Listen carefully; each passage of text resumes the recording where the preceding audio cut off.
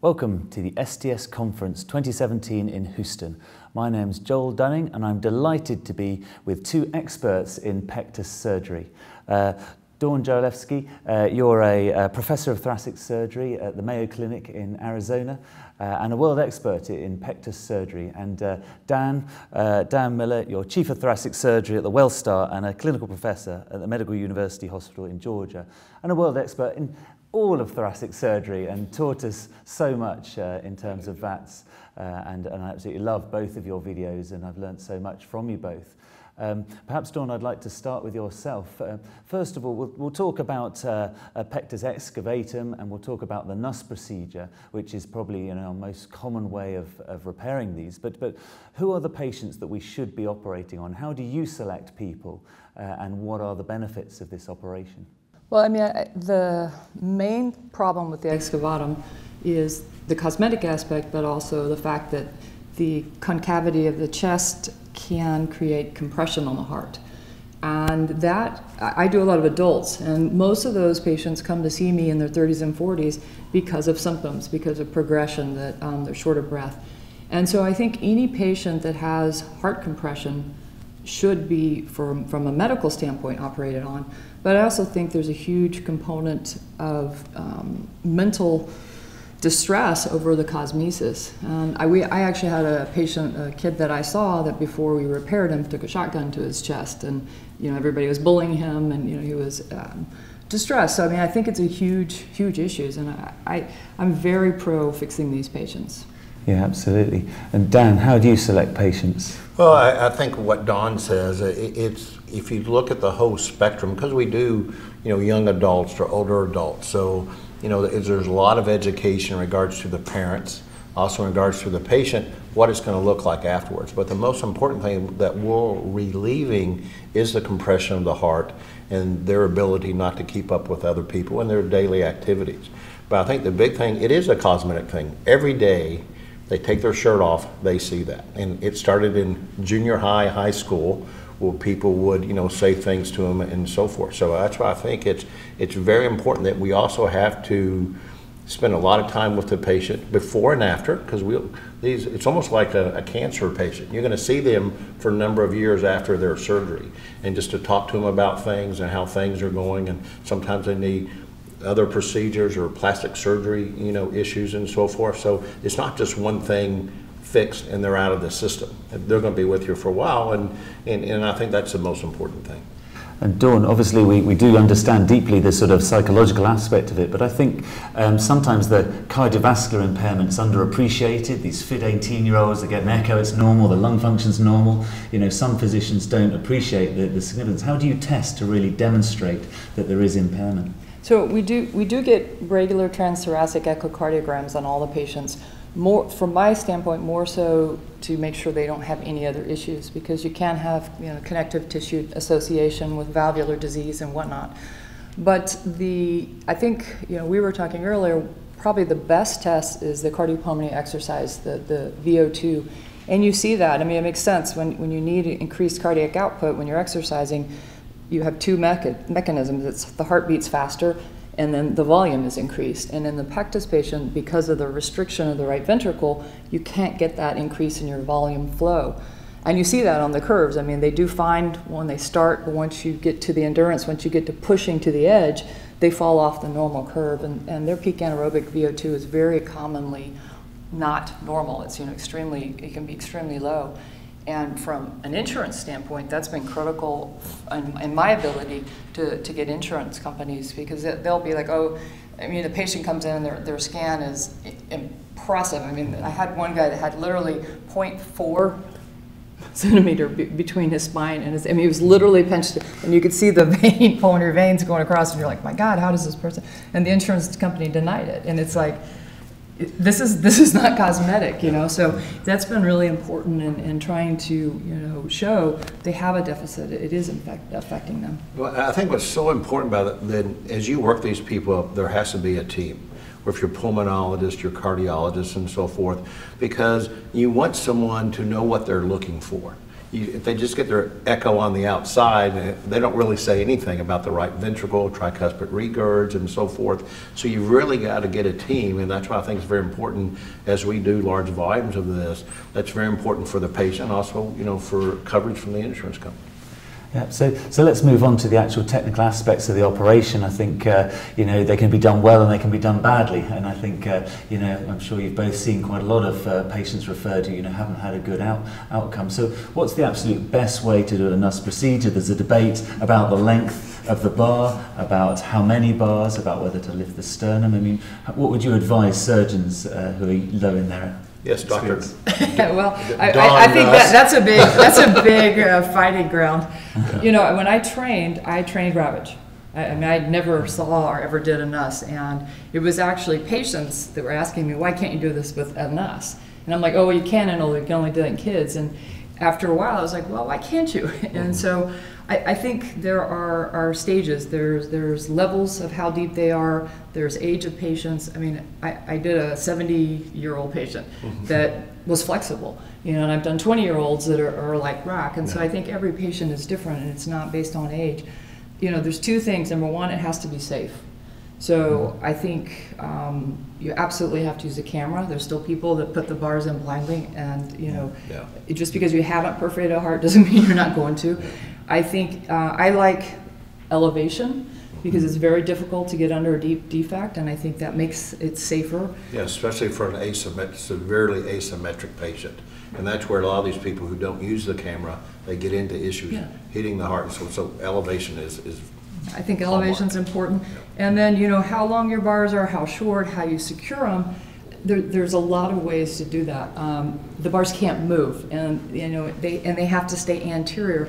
And almost all the redos, we're actually giving a talk on the redo Nuss, but what you see is the bars are either placed too lateral or they've ripped lateral, and the bar is literally skewering across the chest. It's not even against the sternum. That's probably the most common mistake, and so they are difficult cases to do, and I think that's, you know, that is where some of the controversy on Nuss has been, because of complications that were technical related. Yeah, and if you allow it to strip down through the intercostal spaces, that's when it dips down. And I suppose your tip of lifting the sternum really helps with that as well. It does take some of the pressure. I was interested in your technique because I always thought the stabilizer plate would prevent the stripping, but actually you don't use stabilizer plates anymore. I don't, you know, and you know, Park does that medial stabilizer too, just like Pilagar does, and that is a great way to do it. I actually take a fiber wire and we'll reinforce the interspace, you know, the rib above, rib below, and put a fiber wire now on each side, and so the bar is resting on that, and that I think works better. I used to do it like in redos and really big guys. Now I just do it on everybody because it doesn't take that much long, and that way you know for sure that bar's not going to strip out. Yeah, because the stabilizing bar, the big thing you look at, especially if they've, not that we've done it, but they've had it done at a younger age and they come back 3, 4, sometimes they get lost in the system. Taking that stabilizing bar out ossifies into the ribs and so forth, and then afterwards they can have a pretty good little depression right there and pain. So getting away from the stabilizing bar, I think, makes a big difference, especially when you have to remove it.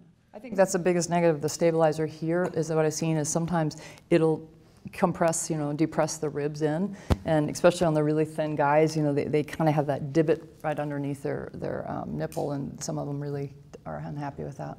And also too, you have to kind of look, you're talking about a Nuss for a patient, is what is their career on down the road? In Georgia, we have a lot of military bases. So I get these young Army men who are at Fort Benning or wherever, and they're going through their maneuvers and they can't keep up. So when they come up, you can't give them a Nuss because they're going to be deployed, you know, within the air. They can't have anything metal in their chest. So then we talk about them about different things, a minimally invasive Nuss with a biological bar, or doing a Ravage. But you really got to look at the patient totally, you know, especially if they're going to move to Europe or whatever, or be in the military is a big thing. Yeah, I mean, you've had some experience with the bioabsorbable Nuss bar, which I've never sort of used. I mean, tell us about that. Yeah, it's a bar that's absorbable. It was made for rib fractures, and we've kind of expanded it into the chest. And we've done a minimally invasive VATS technique.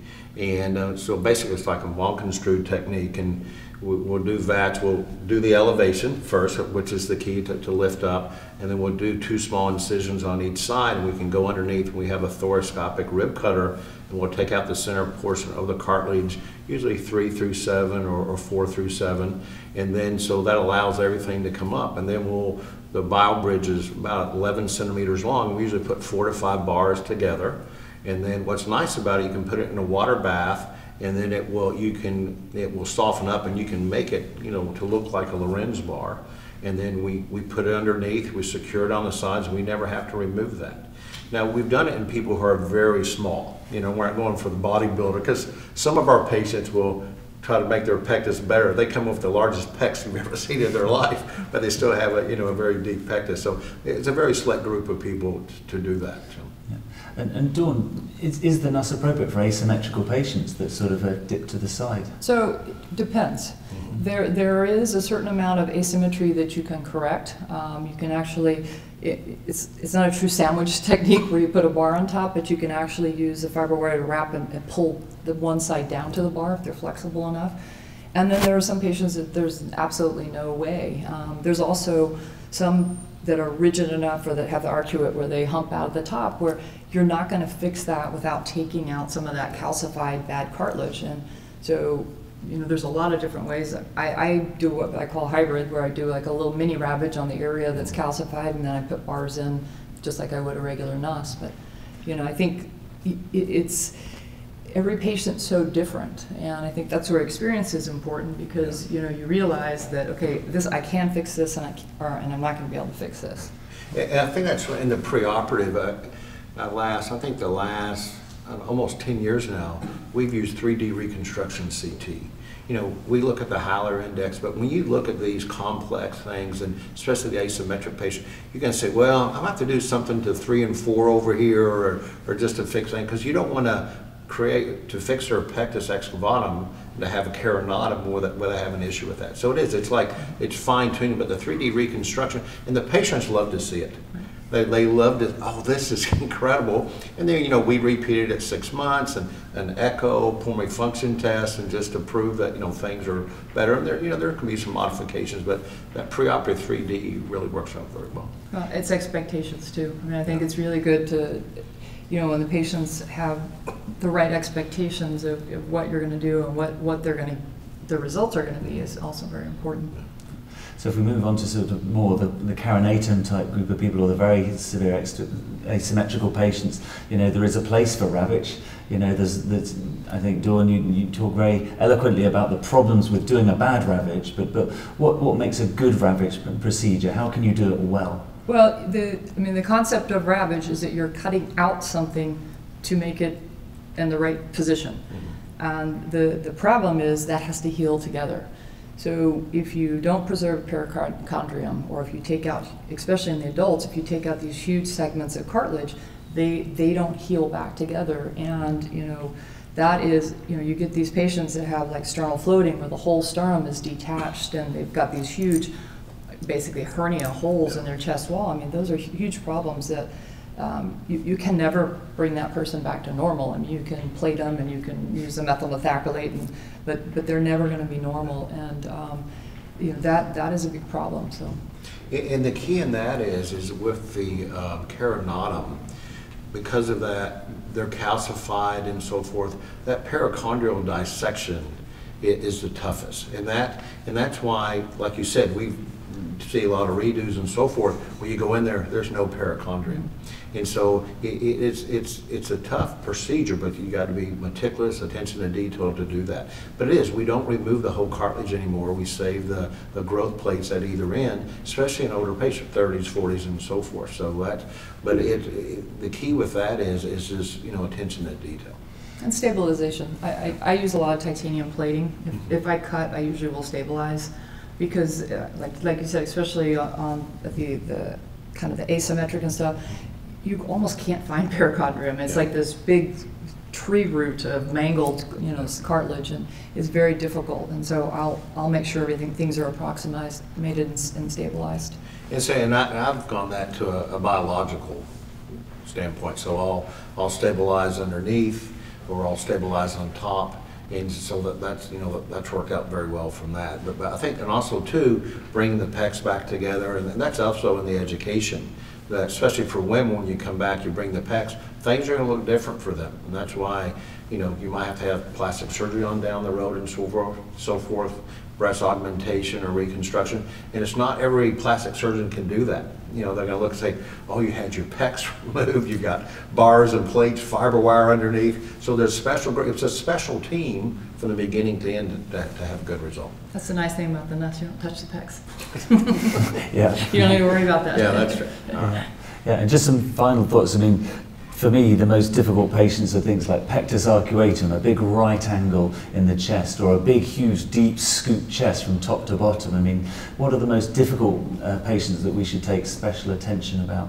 Well, I think the arcuatums are very difficult, especially when they're high and they're all the way up to the manubriums involved. You end up making 2 osteotomies in the sternum just to try to get the sternum down, and then often they have a significant excavatum, which you can treat with a ravage, or I actually put a bar once I drop the top down, kind of do a balancing procedure. Those are very difficult and take a lot of experience. I know when I started my practice, I have much better idea of how to fix those than when I first came into practice. Yeah, because that's your manubrial sternal body junction, the angle of Louis. That's your universal joint for the chest. So when you're up in that area, you've really got to, like you said, you've got to really modify and look at that. And that's the thing about Pectus surgery, what's so fascinating when we're in there, we're correcting things. We're like sculptures is what we're doing, is that we're trying to, and it's not like going to say, oh, that will be okay. Well, you say that, it's not going to be okay. So that's why you really got to look at that. I give them a big tidal volume. I have, even the nurses in the room or my techs or PAs, what do y'all think? Well, let's kind of change this a little bit. It is, because you leave that room, you don't want to come back. So it's very important to do what's in the first time around. Yeah, fabulous. Well, it's been an absolute pleasure talking to both of you. I think it's so key to go to people with experience, and absolutely also patients really need to come and talk to surgeons about the options, because surgery is not always the answer, but talking about it and meeting people like experts like yourself is absolutely key. And I think patient support groups. Yes. Because and that is growing throughout the country and so forth. So there's a tremendous amount of online. A lot of chatter. Well, chatter and good stuff too. Yeah. I mean, the surgeons that are listed with their experience, and the one Pectus.com has surgeons with reviews from patients and everything else, so people can get a pretty good idea. Absolutely. Well, thank you so much for coming to talk to us at CTSNet. So from myself, Joel Dunning, and everyone here, I'd just like to say thank you very much. Thank you. Thank you, Joel.